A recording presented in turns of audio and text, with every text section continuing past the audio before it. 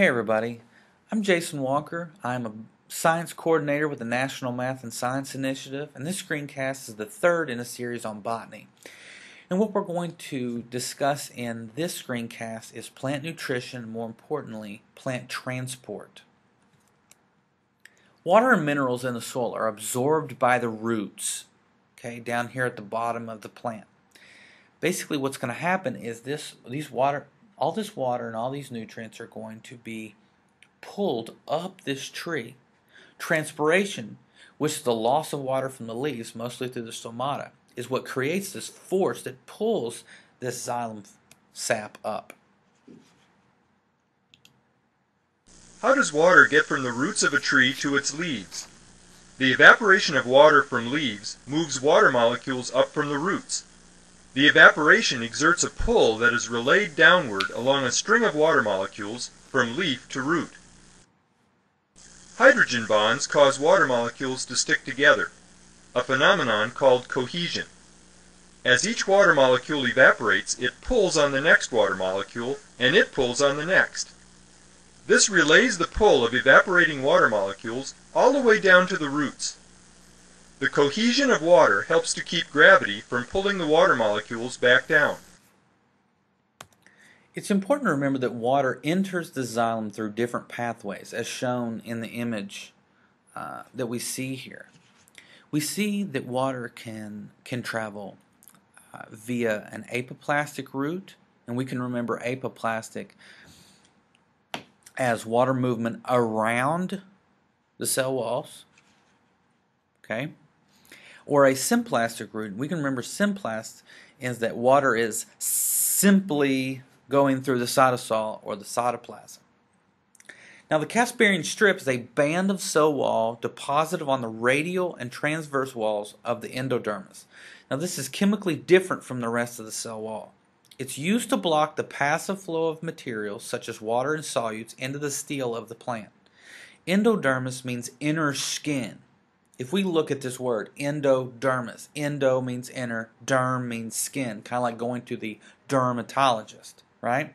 This endodermis is going to regulate what enters the xylem and the phloem, or the stele. The stele is a column of cells found inside the endodermis. Now, a better way and a quicker way to get water in is through aquaporins. Aquaporins allow for only water to move across the membrane.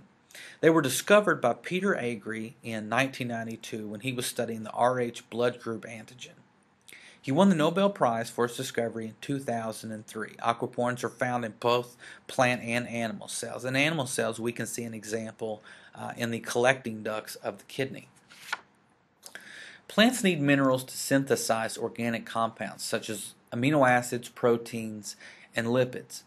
Plants obtain these minerals from the soil, and they are transported across into that root here, into the root via these transport proteins, because they can't just travel across just through that phospholipid bilayer. It needs some integral proteins. So we see three different examples here. We see in a membrane potential is produced, and it brings over cations through this channel protein. The cation here is potassium. In B and C we see co-transport, where protons are used to transport anions or solutes across. Macronutrients are required by plants in relatively large amounts to compose much of the plant structure. So we see some macronutrients, these things that are just vital to the function of the plant, things like carbon, nitrogen, oxygen, phosphorus, sulfur, hydrogen, potassium, calcium, magnesium, silicon, these types of things. Now, of these that I just mentioned, which ones do the plant get from the air? That's right, they can get carbon, nitrogen, oxygen. There are about 11 nutrients essential to plant growth and health that are only needed in very small quantities. We call these micronutrients. These are things like manganese, boron, copper, iron, chlorine, sodium, molybdenum, nickel, cobalt, aluminum, and zinc. Though these are present only in small quantities, they are all indeed very, very necessary. Now, We see here mycorrhizae. Now, mycorrhizae is a mutualistic relationship. So what does mutual mean? Okay, it's basically I scratch your back, you scratch my back. I do something for you, you do something for me. It's a mutualistic relationship.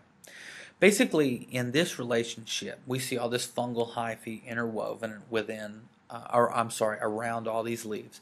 The fungus is going to benefit from a steady supply of sugar or food that's donated by the host plant via these roots. In return, the fungus benefits the plant by increasing the amount of surface area for water uptake, selectively absorbing minerals that are taken up by the plant, secreting substances that stimulate root growth, and they provide antibiotics that protect the plant from invading bacteria. Gas exchange occurs through the stomata, okay, at the top of the plant here, okay. But let's look at what's going on at the top of the plant, all right, in the shoots and these leaves versus what's going on down here in the roots. Okay, through the stomata, leaves take in carbon dioxide and they release oxygen. In the roots exchange gases with air spaces of the soil, and they are going to take in oxygen and they are going to release carbon dioxide. So the sugars are produced by photosynthesis in the leaves. Okay, these sugars are going to be they're going to travel in the plant via the phloem sap, which we see in the green arrows in this picture. Okay, what I need you to understand is phloem can travel up and down, but the xylem, which carries the water and the nutrients, can only travel up. So if these leaves, for instance, need more water, can they get it from this direction? No. No. Where's the water and the minerals have to come from? It has to come from down here. That's why it is ridiculous to water the leaves of a plant. You can't water a plant by making sure that the leaves are wet. However, you will make sure that you have some fungal growth if that's something that you want your plants to have. So what do we have to do when we water, quote unquote, water plants? We have to water the soil because that's how water and nutrients are going to be able to get in, through the roots, right? So the water is in the root. Now what? Root pressure is caused by active distribution of mineral nutrient ions in the root xylem. Okay? Root pressure is the osmotic pressure within the cells of a root system that cause sap to rise through a plant stem to the leaves. This root pressure occurs in the xylem of some vascular plants when the soil moisture level is high either at night or when transpiration is low during the day. When transpiration is high, xylem sap is usually under tension rather than under pressure due to what we mentioned a while ago with the transpirational pull. Okay? Now, let's think about this. Without transpiration to carry the ions up the stem, they will accumulate in the root xylem and they will lower the water potential.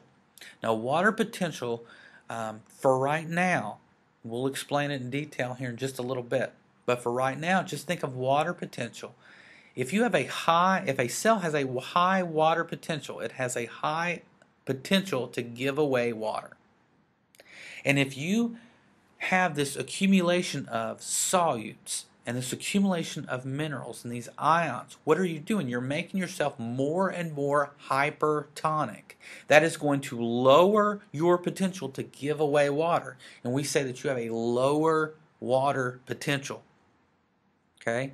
At night, in some plants, root pressure causes guttation or exudation of drops of xylem sap from the tips or edges of leaves, as we see in this picture here. So the water is in the root. Now what? Okay? Still talking about now what? Now what are we going to do? Okay? Water then diffuses from the soil into the root xylem due to osmosis. Root pressure is caused by this accumulation of water in the xylem pushing on the rigid cells. Root pressure then provides a force. This provides a force which pushes water up the stem. But that's not enough to account for the movement of water to the leaves at the top of the tallest trees. Okay? So let's apply some tact to the situation. Okay? So a more likely scenario of how does this water get from the roots to hundreds of feet up in the air and these tall trees, right? It's the more likely scenario is the cohesion tension theory. You can also call it the tension, adhesion, cohesion, transpiration theory, or the tact theory. Okay? Water is a polar molecule. So let's just stop right here and think about a water molecule. So you see 5 water molecules here. The red spheres are the oxygen, and they have 2 hydrogens on each of them. Okay? Now, the hydrogens and the oxygens are sharing electrons. Okay? But they are sharing them unequally. It's like you and a friend are sharing something, but they always keep it at their house. Okay? Which isn't fair. And as far as I'm concerned, makes them a little negative. Right? So think about this oxygen. The oxygen is very electronegative. And so though they are sharing electrons with the hydrogens, they keep the electrons on their side of the molecule. Now that gives them, because electrons are negative, it gives them a partial negative charge. Right? The hydrogens, because they are a little farther away from those electrons, they're quote-unquote sharing, they have a partial positive charge. So we have partial negative oxygens and partial positive hydrogens. So what do opposites do? They attract. So what we see in this picture is we see a hydrogen bond. A hydrogen bond is an intermolecular attraction between 2 water molecules from that partial positive hydrogen to a partial negative oxygen. Okay? Do you see that? So how many, because you've got those 2 partial negative charges coming off that oxygen, and each hydrogen is going to have a partial positive, how many water molecules will fit around this one water molecule? You can fit 4 around them. You see here and here and here and here. We see 4 water molecules that's able to surround one water molecule because of hydrogen bonding. This attractive force, along with other intermolecular forces, is one of the principal factors responsible for the occurrence of things like surface tension. We see the spider. He's just hanging out on top of the water. Is he sinking? No, he's just hanging out. It's because of surface tension. This is also the main reason why solid water floats in liquid water.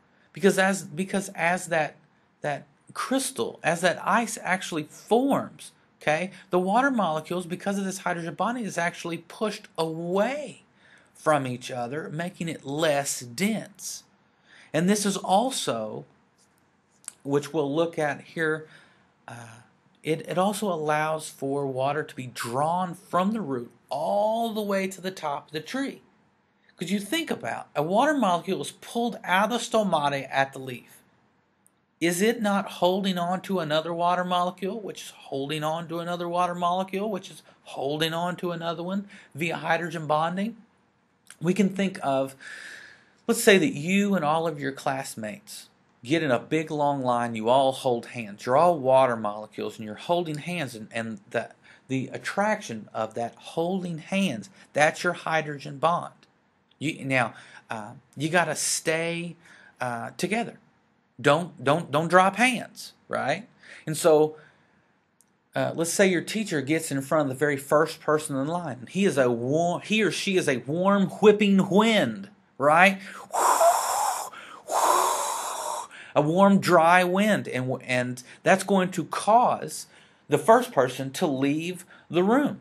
Well, if the first person leaves the room, the second person is going to leave the room, the third person is going to leave the room, the fourth person is going to leave the room, until and you just all just snake right on out of the room. It's this same concept here, okay? Going all the way from the roots all the way to the tip top of the shoot, all the way hundreds of feet in some instances to the top of the tree, right? So Before we leave this slide, I want to make the distinction, just so you know that there is a difference between what we call a hydrogen bond and a bonded hydrogen. Okay? And if we look at one of these water molecules, this white hydrogen atom here is bonded to this red oxygen. Now, they're not actually red and white, but this is a bonded hydrogen. This is a hydrogen bond. Okay? So let's talk about adhesion and cohesion. Adhesion is basically because of hydrogen bonding. Water is able to form bonds with other things besides other water molecules. See, it's when it bonds to itself, that's cohesion. Adhesion is when when those water molecules are able to form a bond with, let's say, the xylem cell walls. Okay? So, transpiration, what we're talking about is water is constantly lost out of the leaf by this process. When one water molecule is lost, another is pulled along by the processes of cohesion and adhesion. This transpirational pull, utilizing capillary action and the inherent surface tension of water, is the primary mechanism of water movement in plants. Okay? But it's not the only mechanism involved. Any use of water in leaves forces water to move into them.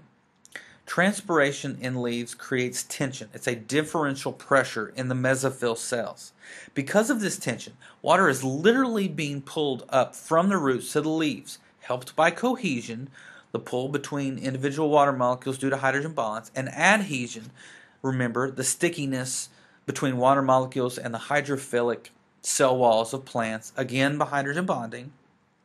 This mechanism of water flow works because of water potential, water flowing from a high concentration of water to a lower concentration of water.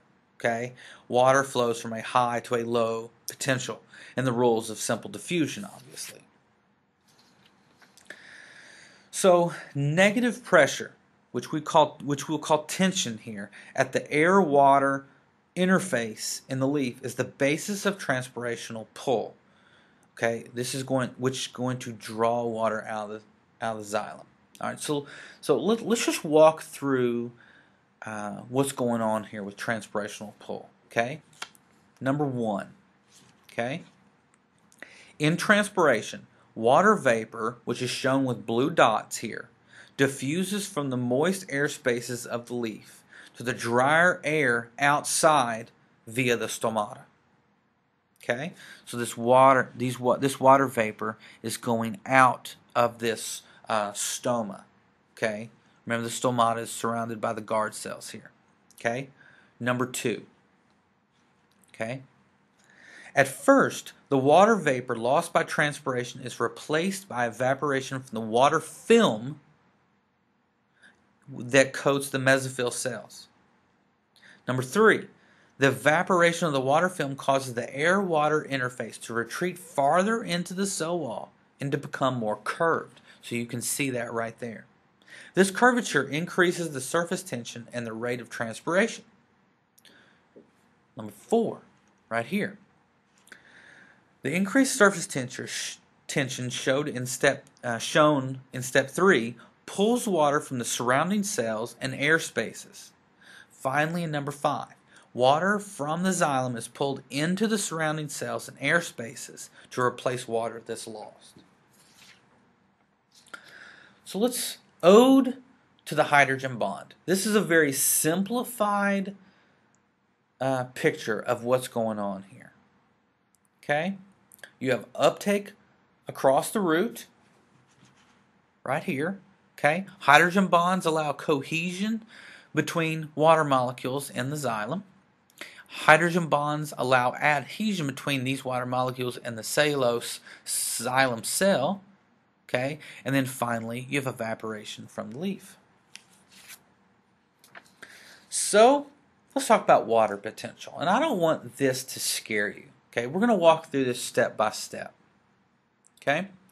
Water potential basically quantifies the tendency of free, which is it's free water, so it's not bound to solutes, to move from one area to another due to osmosis, gravity, mechanical pressure, or matrix effects such as tension, surface tension.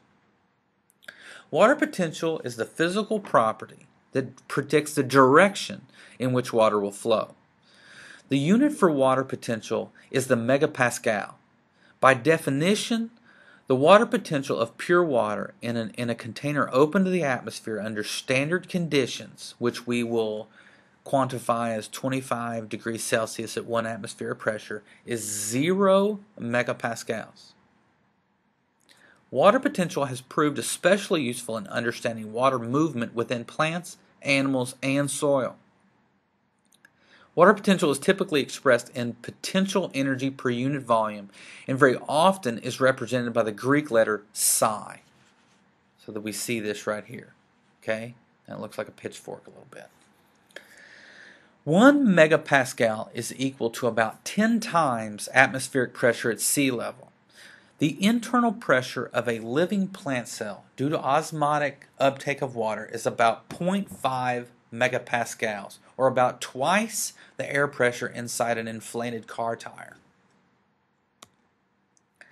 The addition of solutes to water lowers the water potential. That's what we talked about a while ago. You add more solutes, you make it more hypertonic. This lowers the water's potential. Okay, that's going to make the water potential quantity negative. Just as the increase in pressure increases the potential. So if you increase pressure, it's going to make the water potential more positive. Pure water is usually defined as having an osmotic potential of 0. And in this case, solute potential can never be positive. Okay? So, why do we have this annoying negative sign convention in the first place? Okay, let's think about this. Because adding a solute to water interferes with the intermolecular forces water molecules have for each other, okay? So hydrogen bonding being the most famous. If something dissolves in water, it is because water is more attracted to that solute particle than to the neighboring water molecules via cohesion. So the water molecules become less likely to move. Thus, their potential to do work is decreased. Hence the negative sign slapped on those numbers. Okay? Free water moves from regions of high water potential to regions of lower water potential if there's no barrier to its flow. The word potential refers to water's potential energy, which is water's capacity to perform work. And when it moves from a region of higher water potential to a region of lower water potential. Okay? So let's look at this at the water potential equation. Okay? Water potential is equal to the solute potential plus the pressure potential. Okay? Solute potential directly proportional to the molarity, or the amount of solute concentration within that particular solution. Okay? We sometimes call that the osmotic potential. Okay? And again, since pure water has no solutes, then the solute potential would be 0. Okay? And then, pressure potential is given to us by this sign right here. All right. Pressure potential is the physical pressure exerted on a particular solution. It can either be positive or negative relative to the atmospheric pressure. Okay, and we're going to talk about both positive and negative here in just a little second. In just a little bit. Water in a non-living hollow xylem cell is under a negative potential, under tension of less than -2 megapascals. But the water in a living cell is usually under positive pressure due to the osmotic uptake of water. Okay, now remember, hollow xylem cells are dead at maturity, so they're basically a straw at that point. All right, so let's go through each one of these scenarios one by one. Okay? Water moves from a region, let me just remind you, water moves from a region of high water pressure to regions of low water pressure. So let's take these scenarios one by one. So let's look at number one here. All right, I've got a U tube right here with a semi-permeable membrane that is permeable to water. Okay, so water can go both in and out. So as of when we start, we have no net movement of water. Okay, so what did we do here? We added solutes to the right arm. Okay, so let's just think about this. Basically, what we have done is we've made the right side of this thing more hypertonic. Okay, and so where is the greatest amount of water concentration? It's on the left, right? So where would you assume the water would go from a region of high concentration to a region of low concentration? Okay, so basically, by adding solutes to the right side, if we can use our new water potential terms, we've lowered the water potential on the right-hand side. The water potential is higher on the left, so it has a greater potential to give water to the right-hand side, to a higher water potential, to a lower water potential. Okay? So therefore we have a movement of water to the right arm. Okay, let's think about it in this way. If a solute dissolves in water, it is because it's either ionic or polar in nature. Either way, the solute particles find water very attractive and set up intermolecular attractive forces which result in a less free water, which reduces the capacity for water to move, flow, or do work. So you've lowered the water potential. This is a negative effect. Hence the negative sign convention on the number. So a 0.1 molar sugar solution has a solute potential of negative 0.23 megapascals. So as the solute concentration or molarity increases, so does the negative value of the solute potential. So why does the water move from to the right side of this U tube? Why osmosis, of course. Let's look at number two.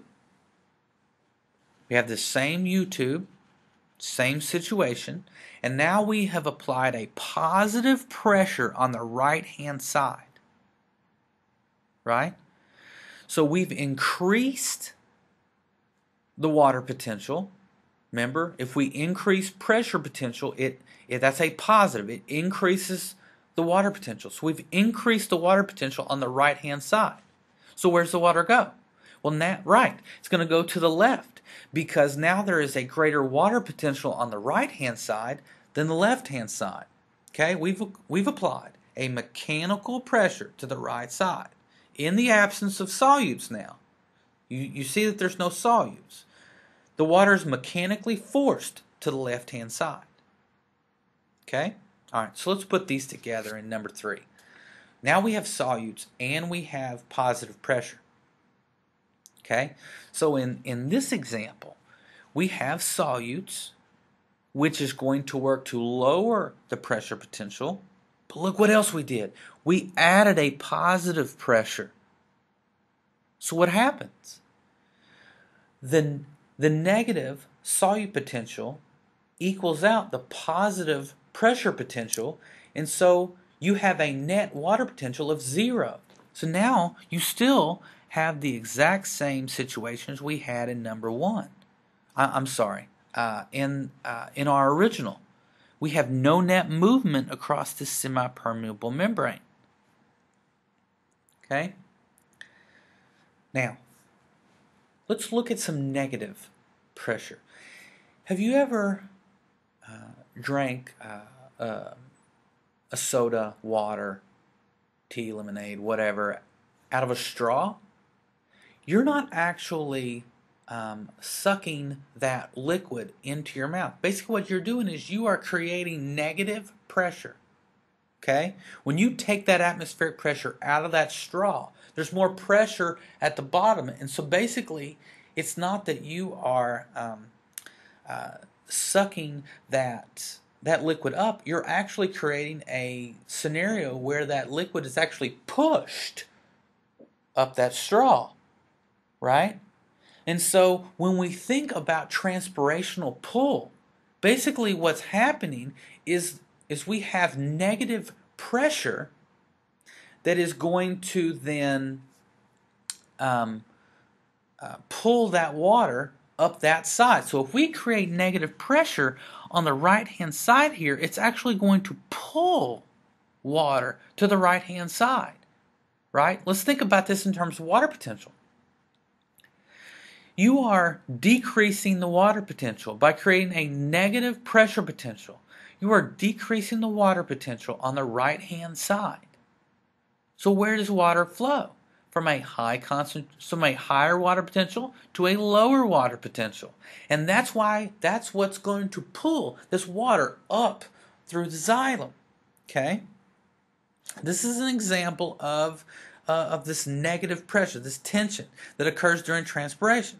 It's important to note that the water potential of air is extremely negative.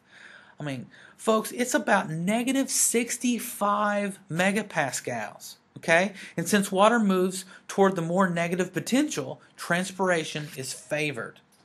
Okay?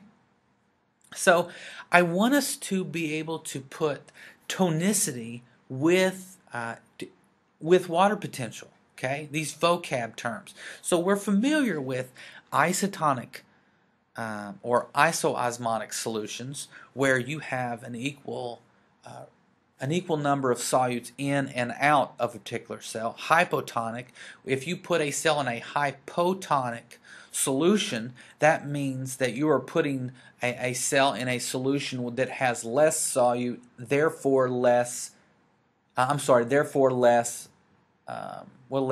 more water. Hypertonic solution would be you can put a cell in a solution that has more solutes, less water. So where's water going to flow if you put this cell into a hypertonic? Well, it's going to flow from a high water concentration to a lower water concentration. Well, let's look at that in terms of water potential. Okay? This cell is going to have more water potential than the solution. Water is going to flow from a region of high concentration to a lower concentration, or a higher water potential to a lower water potential. Same thing with hypotonic. You put a cell in a hypotonic solution that has more water. Where's the water going to go? It has more water concentration.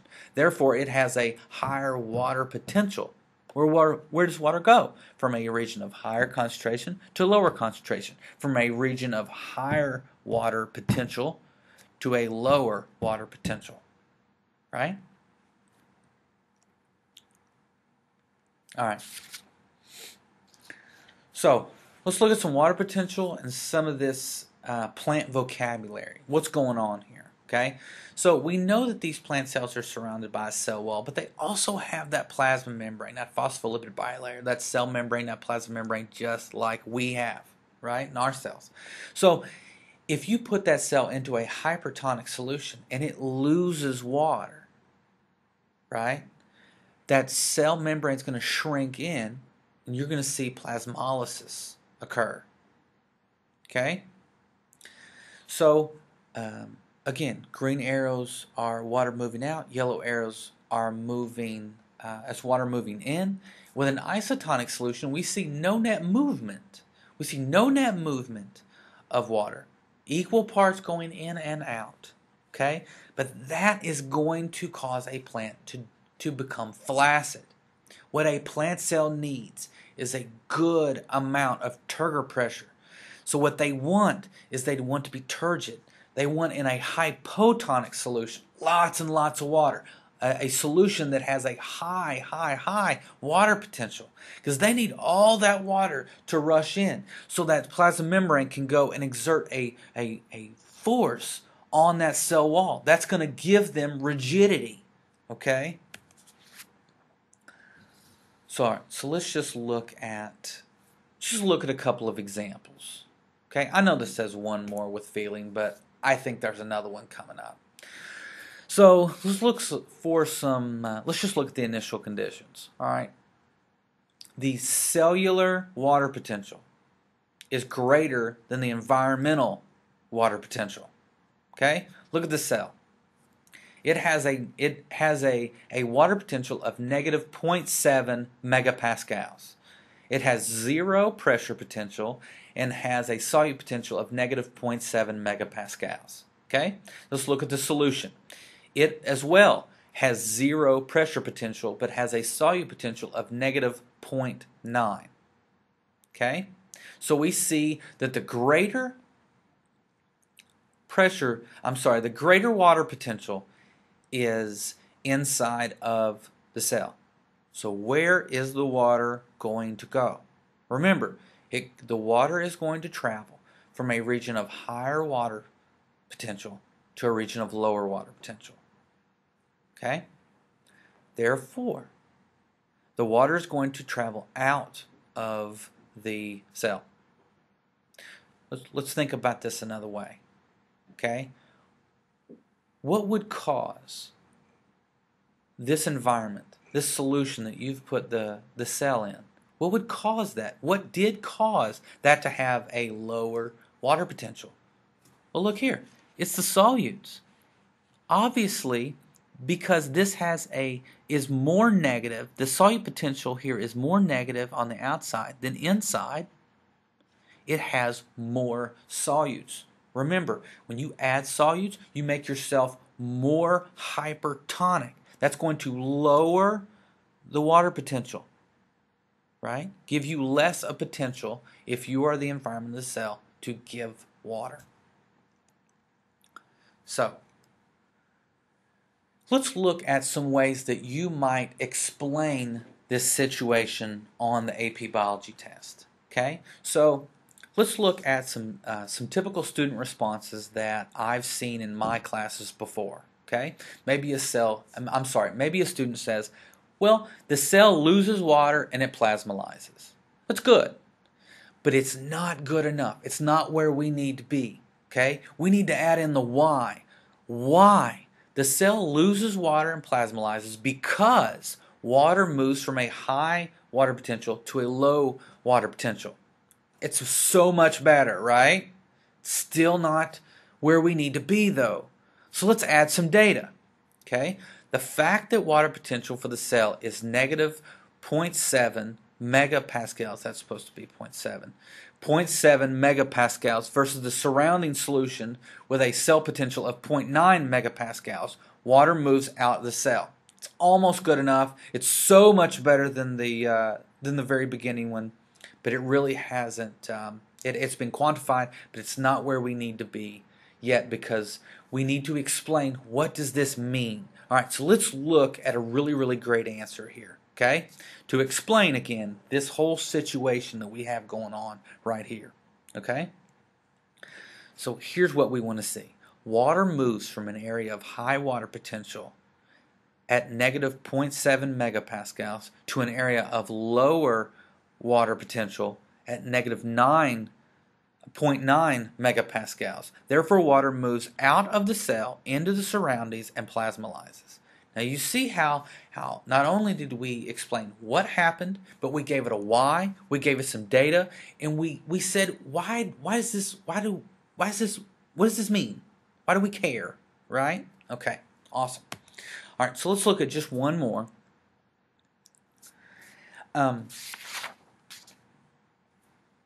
Basically, the cell now has the water potential is less than the environmental water potential. Let's just look at this, okay?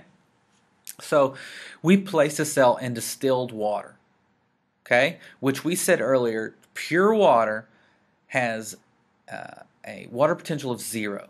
So you can see here, it has 0 pressure potential, it has no solutes, so there is no solute potential, okay?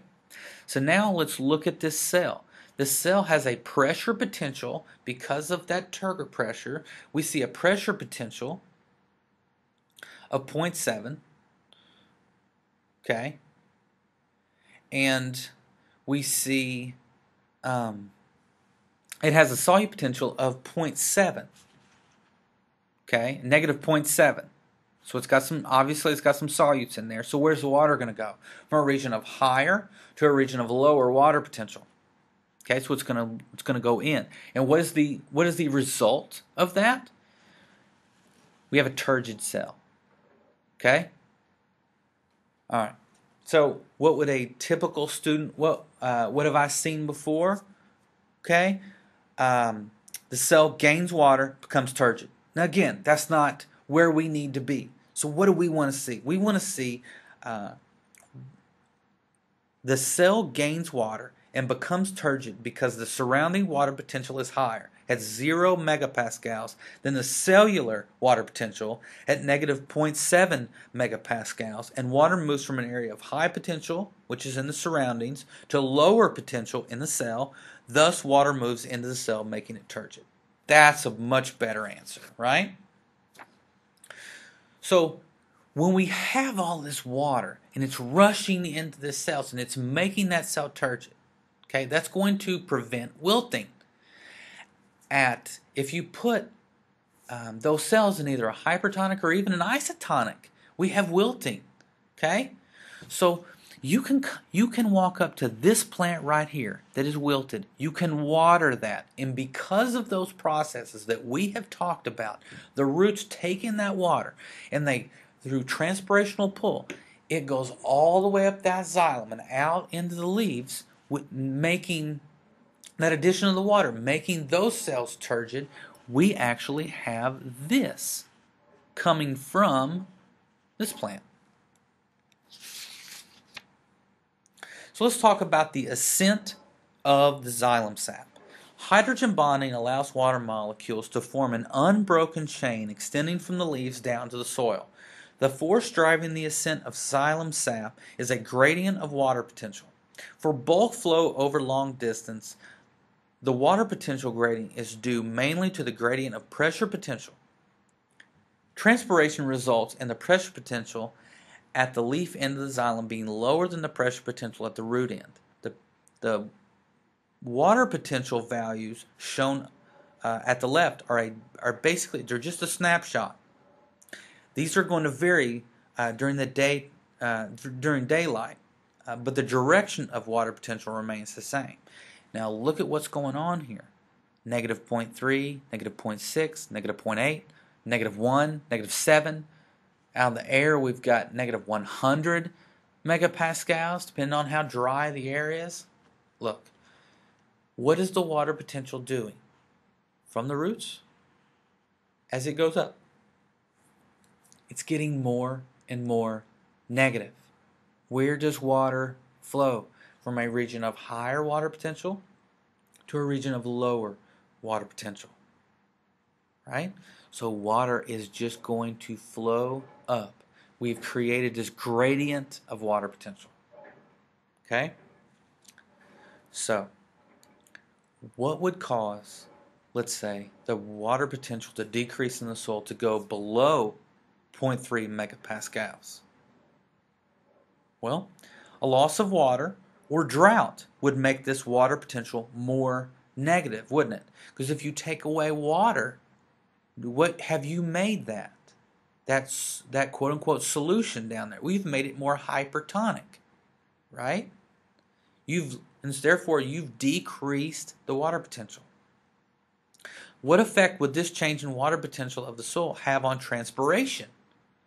It would decrease the amount of transpiration, wouldn't it? So let's look at the stomata and how they regulate transpiration rate.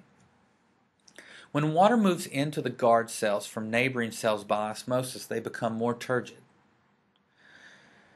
The structure of the guard cell walls cause them to bow outward in response to incoming water.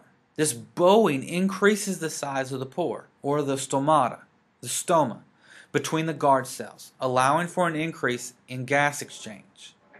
Okay? It's important. Let me just ask you a few questions here. Why is it important for the guard cells to open? What if we just left them closed? What can we not get in or release if that stomata is closed? It's for gas exchange. We have to be able to get carbon dioxide for photosynthesis. That's where it comes in, right? We release, plants release oxygen out of that. It's also where transpiration occurs. That's where the water vapor comes out. And transpiration is not all bad. There is some cooling that comes along with this process. Okay? What is the consequence of guard cells staying open then? Well, it's just going to dehydrate, right, because of transpiration. What reactant for photosynthesis is gaseous? That's the carbon dioxide. What product is gaseous from photosynthesis? That comes out again, oxygen. Now, one of the most important concepts that we can apply throughout the curriculum in biology is structure equals function, or you can think of it as form fits function. Okay? So think about this kidney shape of these guard cells. You have one side thicker than the other. So when these cells become turgid, look what happens. It opens up, right? Isn't that cool? So, homeostasis and water regulation. Okay? Here we see that the stoma is closed. Okay? When the guard cells lose water and become flaccid, they become less bowed, and then it closes. Okay? Which limits gas exchange and limits the amount of transpiration that can occur. The changes in turgor pressure in guard cells. Why does this water flow in and out like this? Okay, it's largely due to the reversible absorption and loss of potassium ions that we see in red here. Okay, stoma open when guard cells actively accumulate potassium from neighboring epidermal cells, which lower their water potential. So let's think about this again. You have this accumulation of these potassium ions inside. Okay? That lowers the water potential, again, making it more hypertonic, making them more apt to gain water, right? And when they gain water, they become turgid, which opens them up. Okay? So, when these potassium ions, again, using that channel protein that we looked at earlier in the screencast, when you get those potassium ions out, that increases the water potential. You have decreased the ability to take water in, and now you've increased the ability to shove water out, making these cells flaccid and closing.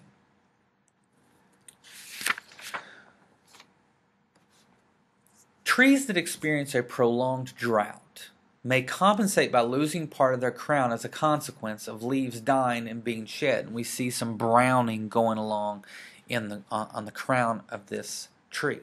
Resources may be reallocated so that more energy is expended for root growth in search for additional water.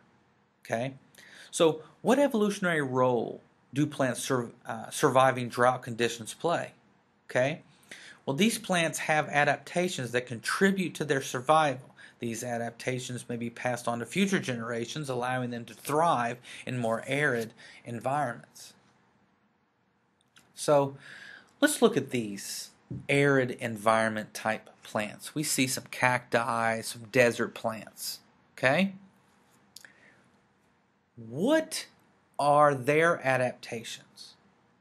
Did a cactus get up in the morning, for instance, and say, you know what, I'm not going to have leaves today? No.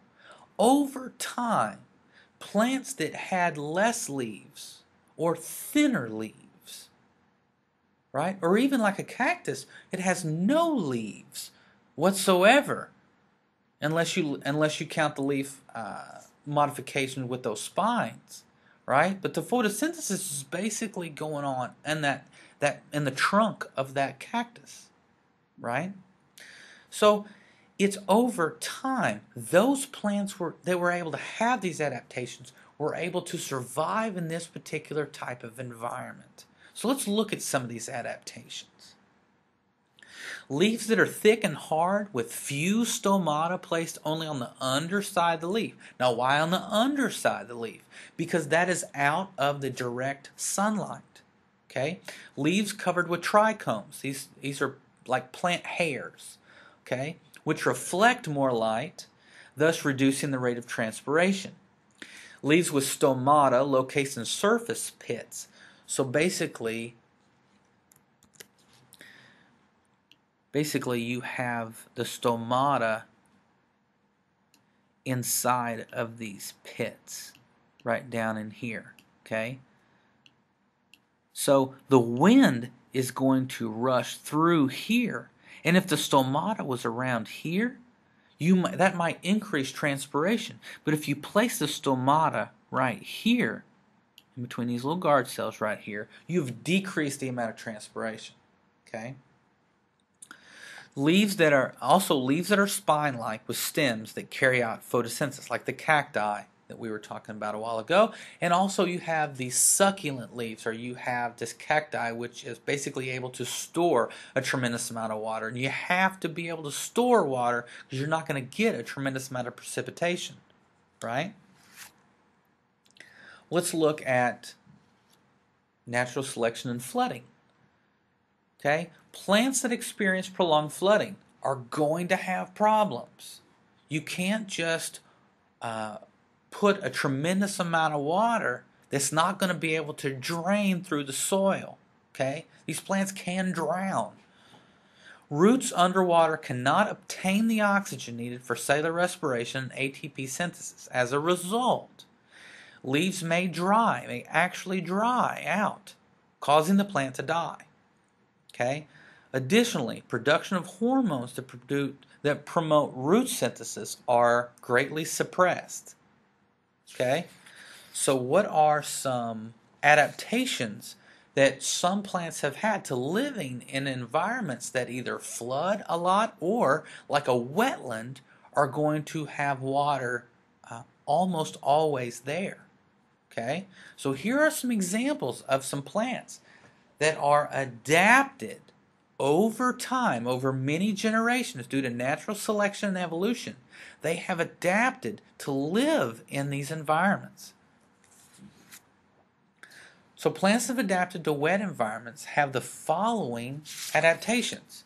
They have the formation of large lenticels. These lenticels are basically pores in the stem that they can that they can have gas exchange through. Okay, the formation of adventitious roots that these roots actually go above the water that are going to increase gas exchange. The formation of stomata only on the surface of the leaf. Now think about this. We have an aquatic environment. You have like a water lily. Okay, you have some of these aquatic plants here. The stomata is not going to help you a whole lot on the underside, because what's the underside of the leaf touching? That's right, it's underwater, right? So where do you want that gas exchange? Well, you want it on the top of the leaf because that's what's touching the air. We also have the formation of a layer of air-filled channels called parenchyma. This is for gas exchange, which moves gases between the plant above the water and the submerged tissues. Okay? Let's look at bulk flow of photosynthetic products. When we say photosynthetic products, what we mean is the sugars. Okay? It's the carbohydrates that are made in photosynthesis. Okay? And we call this translocation. We call this bulk flow, translocation, pressure flow, mass flow, that type of thing. Okay? So basically, let's just start with number one. Okay? We have the loading of sugar. The sugar is going to be our green dots. These are our products of photosynthesis. We have the loading of those in the sieve tube at the source, which reduces the water potential inside the sieve tube members. Okay? So we've added sucrose. We've added solutes. We've decreased the water potential. Where's water go? From a region, look over here, from a region of higher water potential to a region of lower water potential. So water flows from the xylem over here into the phloem. So now we've got what we call phloem sap. Okay? This uptake of water generates a positive pressure that forces the sap to flow on down. Okay? And it gets down to what we call a sink cell. So let's just say that this is either a fruit or a storage root, that type of thing, okay? So the pressure is relieved by the unloading of this sugar at the sink, okay? So when we get rid of that sucrose, the water will then, that increases the water potential, causes the water to flow back over into the xylem. So in this case of leaf to root translocation, xylem is going to be able to recycle water from source to sink, from sink to source. So let's talk about some nutritional adaptations in plants. Okay, epiphytes are types of plants that grow on other types of plants. Now they do not harm the host, but we see this staghorn fern that's just growing on this tree. Okay, it's basically just giving it a place to live. All right. Now mistletoe is a parasitic plant, and it's going to actually dig down and it's going to absorb water, minerals, and sugars from their host. It is parasitic. Okay, it's kind of like us having a tapeworm. We literally are eating everything that we want, and we're still losing weight, right? Why? Because that tapeworm is a parasite, and it's eating what we are putting in, right? And it's just getting longer and longer and longer. Yuck. We also have carnivorous plants. I love these things. Okay, they're photosynthetic, but they're also heterotrophic. Isn't that beautiful? They're autotrophic and heterotrophic, right? They're going to supplement their mineral diet. Okay, maybe because they don't have the minerals in these poor soils, right? These are often found in nitrogen poor soils, right? So they're going to supplement their diet with some meat, right? So here in this picture we see a pitcher plant. Now this pitcher plant is beautiful because it looks like kind of like this. And so that ant is going to crawl down in there, and there's all these downward facing hairs. Okay? Now, this makes for a really, really great horror story because you can crawl down. But you know what you can't do? You can't get back up. You know what's waiting for you? Some digestive enzymes. And when you come down here, it's just going to start digesting you alive. Isn't that horrible? Now, you may have already be familiar with the Venus flytrap. I'll tell you what, the Venus flytrap is great because it actually has these two hairs. And if, let's say you're a fly, and you're just like, hey, that smells good, I'm just going to land on this leaf that looks like a mouth, right? You touch one of those hairs, and if you touch another crucial trichome, another crucial hair, bam, just closes down on you. Okay. Now, I've actually watched Venus flytraps do this, and I'll be honest with you. I have chased many a fly in my lifetime and not been able to catch them. I have a fly on my leg or on the table and try to get it.